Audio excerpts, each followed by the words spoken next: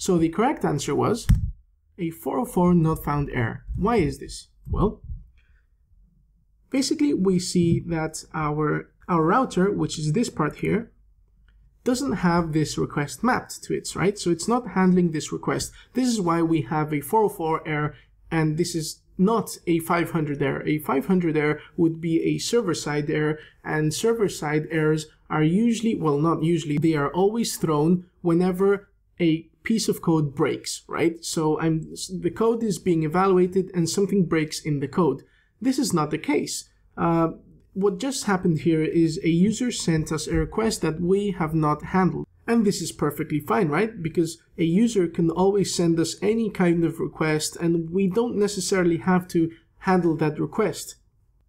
But let's dive into more detail of what just happened there. Okay, so I'm going to open up both files side by side and see what happened. Okay, so imagine I go ahead here and duplicate this line and change the / to / example. And I go back to my application, refresh, and I see that now my application is working correctly. And this is because I just added the path / example, which is what the user is sending us, to our router, and I'm mapping it to the same main handler as my root path. Okay, so this is why the application is working now. Okay, what other things can I do to handle requests? Well, I can go to the app.yaml and I can say example. Okay, now I can send the, sorry, I need a / always.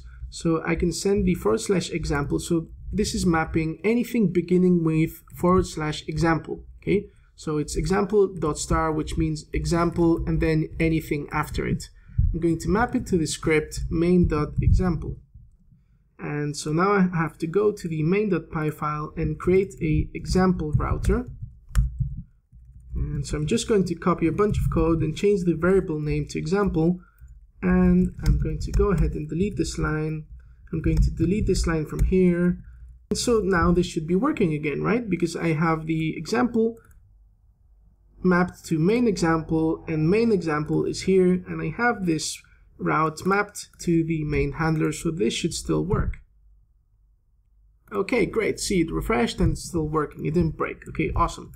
So next thing I'm going to do is I'm going to copy the main handler, and I'm going to make a new one called example handler. And instead of printing hello world, I'm going to print example. I'm going to change this to example handler.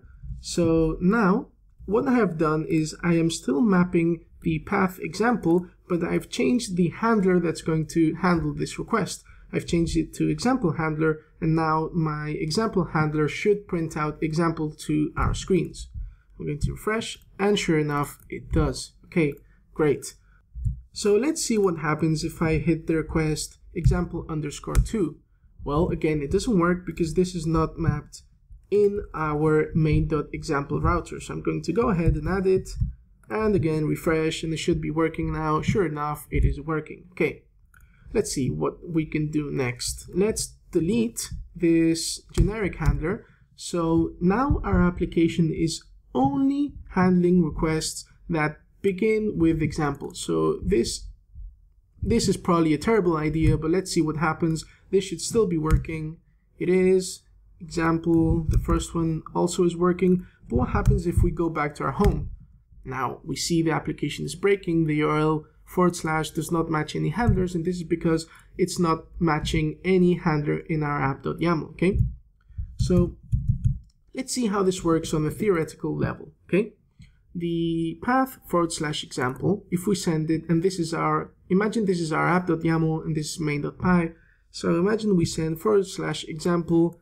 So it goes to our app.yaml. It sees there is a handler which matches the request because we have example.star, which means anything beginning with example. And by the way, sorry, there should be a / here. So example is being matched, and it sends it to the script main.example. And we are lucky enough that we have this request mapped in our router, in our example router. So it goes ahead and the request is handled by some handler. Okay, great. Second case, example_3. Again, app.yaml sees it matches this handler because it begins with example, so it sends it to the main.example. However, main.example doesn't have this request mapped in the router, so it returns a 404 because this request, example_3, is not found in the router. Okay. Third case, /sum_example. It can no longer be handled by the first line because it doesn't start with the example. It starts with sum_. Okay. So this is why it falls back to the second case where we catch anything else, and the app.yaml says, okay, the script that needs to process this request is main.app. And main.app router has, again, the route path, the path routed in it /SOMEXample, so it is again handled by some handler. And the last case is where we delete the generic case and we still send the same request, and since it's no longer matching this URL because it begins with sum_, app.yaml returns a 404. Okay.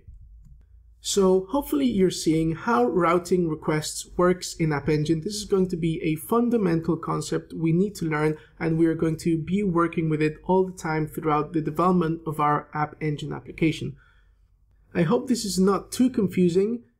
If you still feel like you haven't fully grasped this concept, please go ahead and play with the application just like I did. I opened up a new router right here. I opened up a new handler in the app.yaml. Play around, see how you can get, requests being handled and requests not being handled by the application, and I'm sure you'll learn this concept.